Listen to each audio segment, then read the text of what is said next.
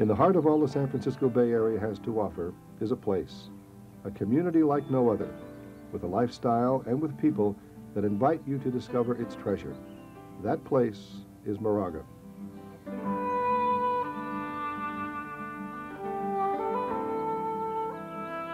Tucked in the foothills of the East Bay Area, Moraga offers a unique and beautiful location for a community whose personality is defined by blending its natural environment with a sense of pride and commitment from all who live there. Moraga is just a short distance from major metropolitan attractions, yet Moraga has a comfortable separation, a serenity in its country environment. It feels as if you live in the country, but yet you're close enough to everything. When I leave San Francisco every day to come home and fight the traffic coming over the bridge and the traffic coming through the tunnel, it's very relaxing to know that when I finally come to the top of the hill and I'm in Moraga, that it's going to be a real relaxing environment. It's going to be a real pleasant place to spend, you know, an afternoon or an evening. Its natural beauty to me is astounding when I really get out there and out of my car. They're a wonderful thing. A lot of the time we have deer running through the underbrush behind our house, and it feels like we're very close to the edge of nature. I love the cows and I love the deer, looking at the hawks and the various birds in the sky. One of the things that we really like about Moraga that I don't think has changed since we've been living here has been the small town feel. I very much like the open space in Moraga, and I like it being quiet. I've lived in a number of cities and a number of large cities, and I do enjoy its quietness. I think Moraga has purposely kept itself a rural-like town so that it would preserve that intimacy of spirit that one finds in a small town where people know one another and like one another and work together. Close to anywhere in Moraga are a wealth of places where people can walk, run, bike or stroll along miles of open space trails and meandering tree-lined paths. Much of the open space is protected, including the major ridge lines. With the location and surroundings this beautiful, Moragans use every excuse they can to get out and enjoy them. I appreciate all the open space, and because it is Moraga in part, I feel very safe being able to walk out to Canyon, to the staging area by myself. We have so many hiking trails. It's just extensive. You can hike from here to Castro Valley. You can hike the other way to San Ramon. So the bike trails are great fun. I mean, I really, really look forward to riding throughout Moraga on those bike trails. When you've conquered your ride or hike, know the exercise was worth it. Just relax for a moment and enjoy the view. The way the light comes down through those redwood trees, it's just like rays. And if you get that just at the right time, it's a beautiful picture. Moraga is a small town, a suburban village, a close-knit community. But by whatever name, what makes Moraga is its people. Its people are as important to the town as its location. From toddlers to teens, students to seniors. The community is made of people who have a strong passion for the way of life in Moraga. Active, knowledgeable people committed to families, friends, and community. What we see in Moraga is a sense of cooperation and understanding, a real sense of community. And that is what makes Moraga what it is. One of the things that speaks volumes for the town of Moraga is the very fact that there are generations of Moragans who have lived here. And I have a lot of friends who went to high school here and have now come back and are raising their families here. Well, my sons have a game they call sweet and sour. And when they're driving the car, if someone smiles, then they're sweet, and if they don't smile, they're sour. And the rate of people in Moraga that are sweet is very high. If I were to summarize people in one word, it's just good people. I think if I had to pick one word that would describe a Moraga resident, would be respectful. People here seem to be respectful of one another. We feel fortunate to be living here, and we feel like the people who live in this town, we're all lucky to be living here. Families move into Moraga because of its strong emphasis on a family-oriented community. There are active scouting and church youth groups. Sports programs for all ages are available through the schools and through the volunteer efforts of parents. LMYA, MBA, At MOL, which started years ago because parents recognized the need to provide quality sports opportunities for the children in the community. MBA began as parents deciding that they wanted a more structured baseball program. They had kids who really wanted to play baseball more than one day a week, and parents really took it upon themselves to go out and develop a first-class Little League program. Just knowing how it works, it's almost strictly parent volunteers. And that's nice too. I think it's important for the children to see that you're coaching, or you're participating, you're keeping score, you're part of the whole process. The Moraga soccer program is fantastic. It's a great way to spend a Saturday morning or afternoon. The parents are very supportive. We have a lot of fun. I doubt there is an activity on the face of the earth that you can't find in Moraga. Moraga's strong community swimming programs got a boost when resident Matt Biondi took home 7 medals in the 1988 Olympic Games. So the medal count continues for the great one from Moraga, California. Matt Biondi with his 4th. His swimming achievement is recognized by a commemorative fountain in the Moraga Commons Park. Moraga is proud of its Olympians. Members of the community volunteer hundreds of hours in all aspects of community life. From a few hours a month to several hours a week, people give their time, energy, and ideas to help keep the community vitalized. People have to be involved in order to keep this town going. It's a town that is made up of a lot of volunteers. So I would say involved is a very good word to describe the community here in Moraga. Volunteers have made Moraga the town that it is. Moraga has always had a strong commitment to provide excellent educational opportunities throughout its entire school system. Moraga schools, from kindergarten through high school, are known for their top academic ranking. I think the Moraga schools are wonderful because of the faculty. The teachers are excellent, but also because of the people that live in Moraga, the parents. The parents place a strong emphasis on education. I think the students in our schools really enjoy learning and being in school. It's an exciting place for them to be. They look forward to it. It's not something where we have to encourage them to come in. They're happy to be there and excited about learning. The teachers are good. The teachers have a lot of outside experiences. They're also very current on what works and what doesn't, and I think the schools are very concerned about that and are very good at keeping up to date with the newest approach to math or the newest approach to reading. I know one of the things that drew us here were the schools, but I've had several friends, people I've worked with and known professionally, who've moved to Moraga specifically because of the schools. One way to see parent involvement at its finest is at the high school grad night. A year's worth of work on the part of parents and friends culminates in a safe and fun theme night for the graduates. The entire program is put together by parent volunteers, and they begin the process virtually the day after grad night ends the previous year. The entire community eagerly anticipates the preview when the grad night theme is revealed and the work of the parents is open for everyone to see, and a good time is always guaranteed. There are many notable graduates in the Moraga schools, including Steve Robinson, an astronaut who flew with Senator John Glenn on his return to space. St. Mary's College of California is one of the oldest and most distinguished liberal arts colleges in the West. Founded in San Francisco in 1863, St. Mary's moved to its current site in Moraga in 1928. During its history, St. Mary's has served not only as an educational institution and community resource, but also as a World War II Navy pre-flight training school.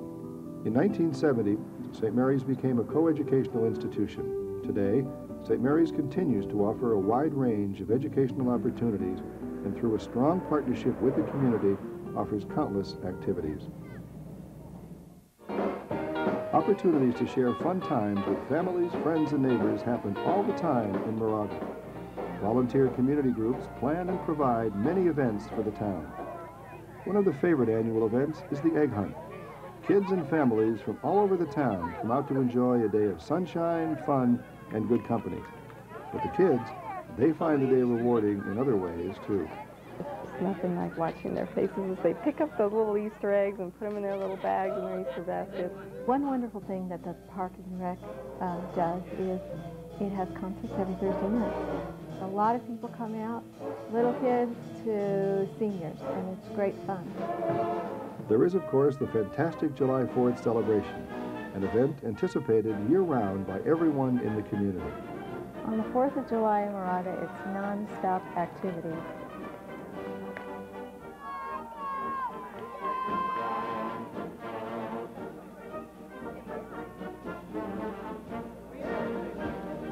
But we have particular affinity for the dog parade, which is a wonderful event on the 4th. Well, I think the first event that we enjoyed in Moraga as a family was the 4th of July celebration with the pancake breakfast and the bands playing and the kids parade, and we just thought it was wonderful. What a perfect community feel was generated there. The day of fun and activity culminates in a grand fireworks extravaganza.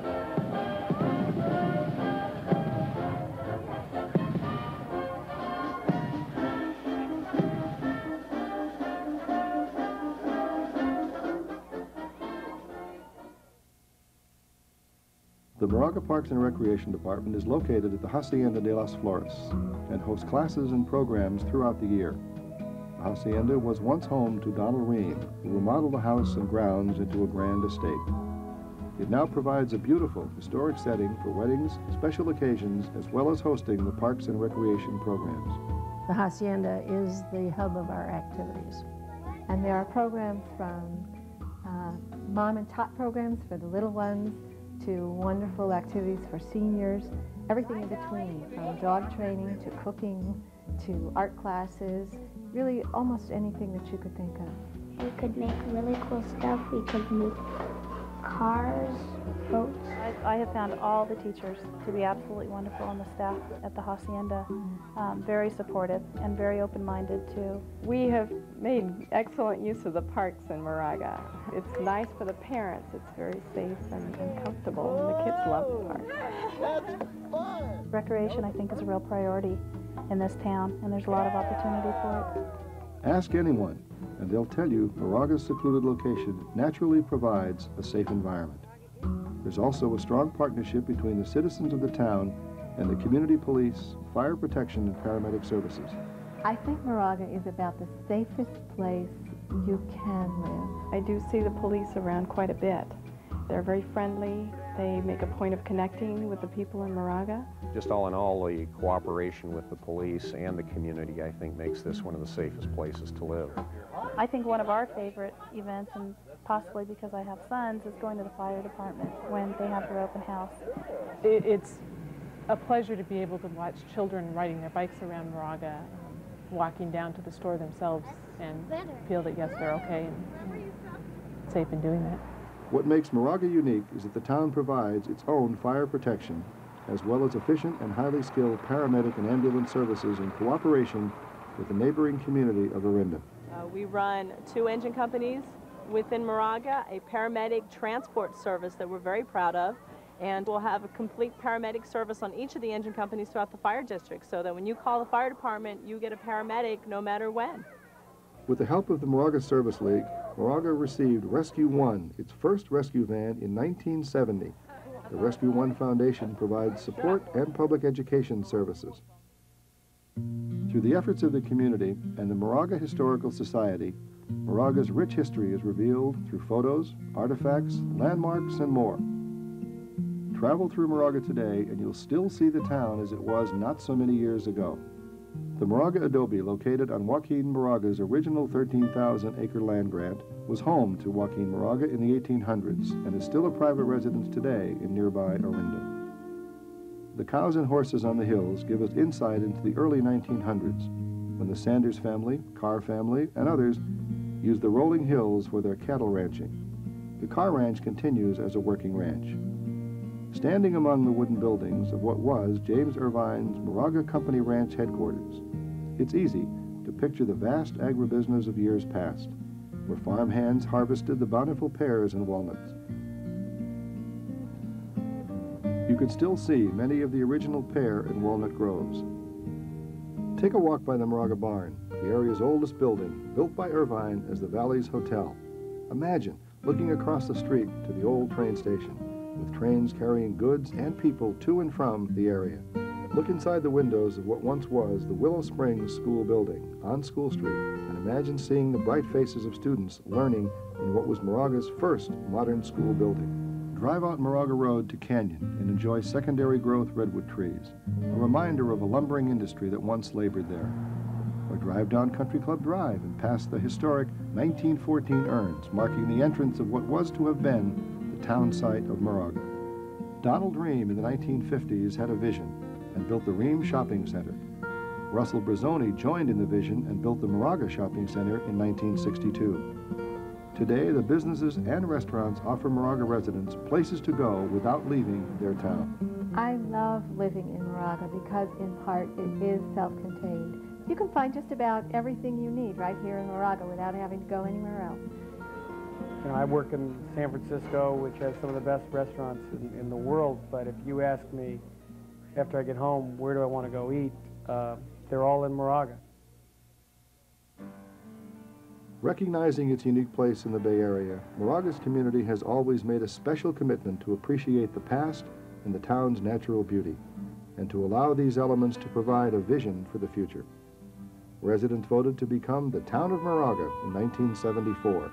Self-determination has been essential in keeping the blend of community interests for harmony with its history and natural surroundings. Strong leadership and community involvement keeps the vision of the future alive. It's really the people's vision of Moraga that is now and will be the future. Moraga, it's a small town with a personality proud enough to shine among the big cities. It's a way of life. It's just the kind of place we all love to call home.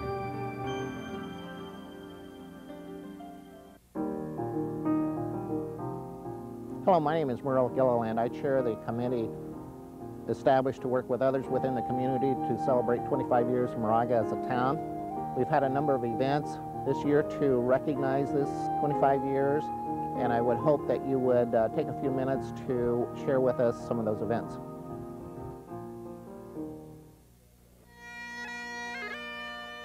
Dedicated on the 4th of July, the new Moraga History Center is now open 3 days a week and is open to the public and folks who want to learn more about the history of the Moraga area. We were fortunate to have our inspiration, Brother Dennis Goodwin, attend and speak about the history of the Moraga area. We have a very rich history here.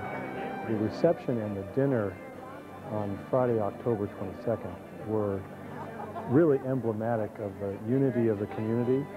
The reception featured collages by a number of the civic groups, including a lot of mementos of 1974, the year that the town incorporated. It was followed by a wonderful and well-attended dinner.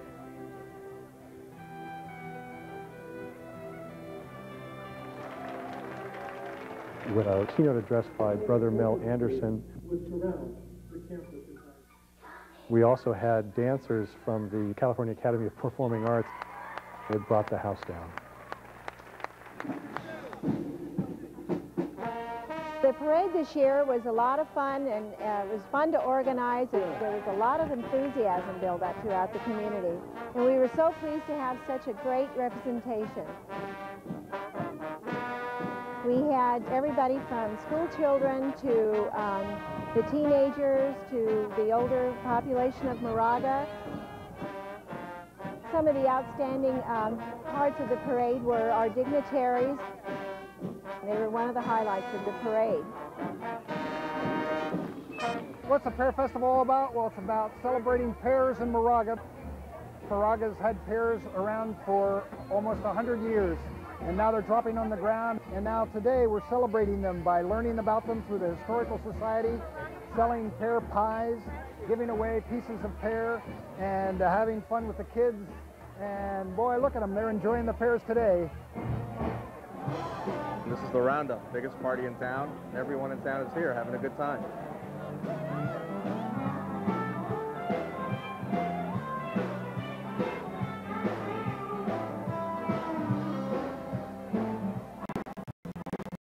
About 7 o'clock.